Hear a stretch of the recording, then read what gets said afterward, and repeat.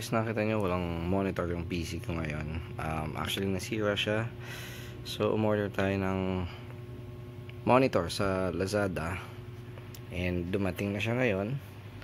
Maganda naman yung packaging. May bubble wrap. And let's check kung may UP yung karton. And then titignan din natin kung okay yung laman niya. At saka natin itetesting. And meron siyang fragile na note at tape, and of course handle with care. So we'll see. Medyo magiging isang kamay lang ang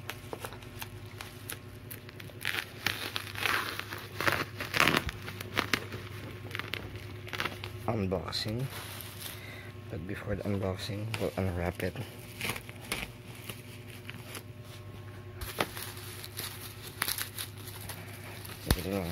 Bubble wrap.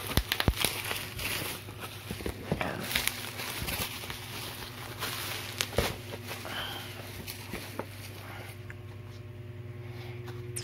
Posisyon ko muna dito. Let's see. Medyo hindi maganda yung background ko eh. Okay. Probably cut this one.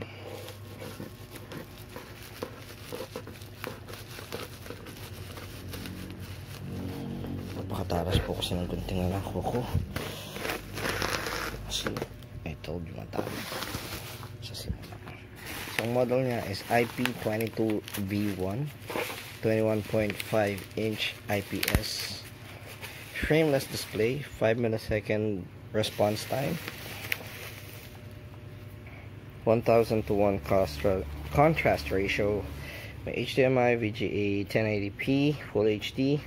And of course, ang panel niya is IPS, which is good for videos compared to TN and VA. So TN,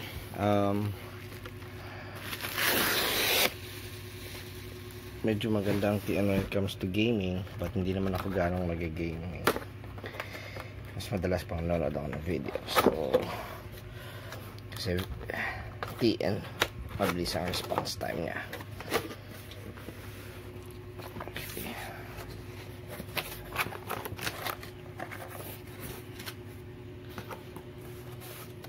So I'll pause this for real quick, and then tanggalin ko lang siya sa box. Okay. So what's included is an HDMI cable. Good job, may kasamang HDMI. Okay, so this is the stand.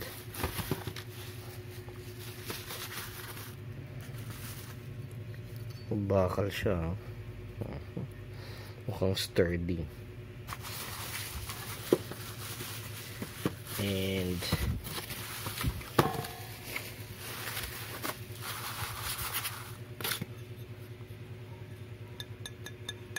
bakal siya, medyo manipis, mukhang brittle type na bakal, pero mukhang hindi naman siya ganun kabigat nung hinawakan ko. So doon siya. And of course the power adapter. Okay. So power adapter, and of course the LCD panel. Okay, well, tanggalin ko lang siya sa plastic. So HDMI, VGA, power. Okay, pause ko lang siya sandali. So ayan na po siya. So imamount lang natin, and then we'll set it up here. Then we'll see ay kung gaano yung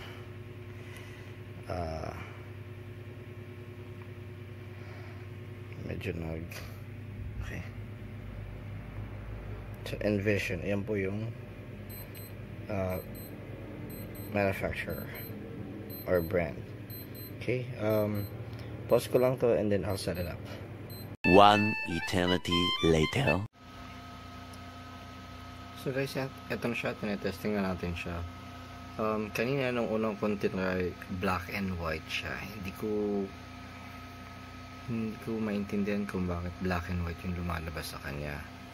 Pero ang gamit ko is yung kasamang HDMI cable dun sa package. Ang nakikita ko lang reason baka yung video card ko, yung HDMI version niya is hindi compatible, kaya black and white ang magiging output niya. Pero nung tinry ko yung VGA, yan po, VGA, gumagana naman siya and everything is in colored. So most likely it's the HDMI version, hindi siya compatible, or baka din, hindi ko alam, defective yung kasamang HDMI cable. Yun nga lang, problema is wala akong kasamang or wala akong extrang HDMI cable, so hindi ko yun siya matesting. But hopefully in the future, pag nakahanap ako ng HDMI cable, check ko kung yun talaga yung diferensya, baka may yung cable lang talaga. Okay, so anyway, been using this for a couple of days now. Mga ilang araw ko na siyang ginagamit, and so far so good. Nung una, nung tinesting ko, sabi ko bakit glare, yung pala may plastic protection. So bengot lang, medyo tanga lang, excited siguro. So anyways, so that's it for me. Hopefully you like the video. Subscribe to my YouTube channel. As you can see, yan po ang YouTube channel ko. Dadalaw pa lang ang video, so I'll keep on uploading videos in the future. Thank you for watching, and maraming salamat.